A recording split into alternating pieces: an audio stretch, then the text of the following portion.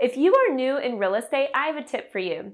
Hi, I'm Heather Blatz, Florida real estate broker, coach, and investor. If you've just gotten your license, you may be feeling a little bit overwhelmed. Now, you may not realize it, but venturing into real estate is not just starting a new career. You're actually starting a business. And there's so many things coming at you and so many different focuses. If I were to have to categorize them, I'd say you have to learn how to be a realtor, so the actual person. You have to learn your market wherever you are practicing real estate. You have to learn what's important when it comes to the brokerage that you choose, and you have to learn how to run a business.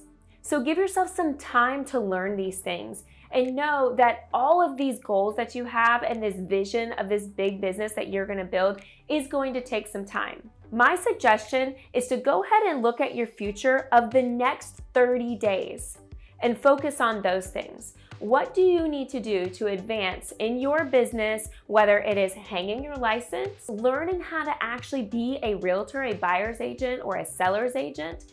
It could be learning your actual market, or you could be in the stage of even choosing your brokerage. So my suggestion is this.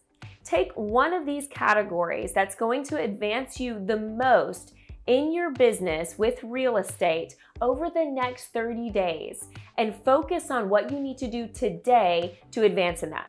So here's how that's going to work. Let's just say you've passed your real estate exam and you haven't chosen a brokerage yet. I would say that that would be the next step.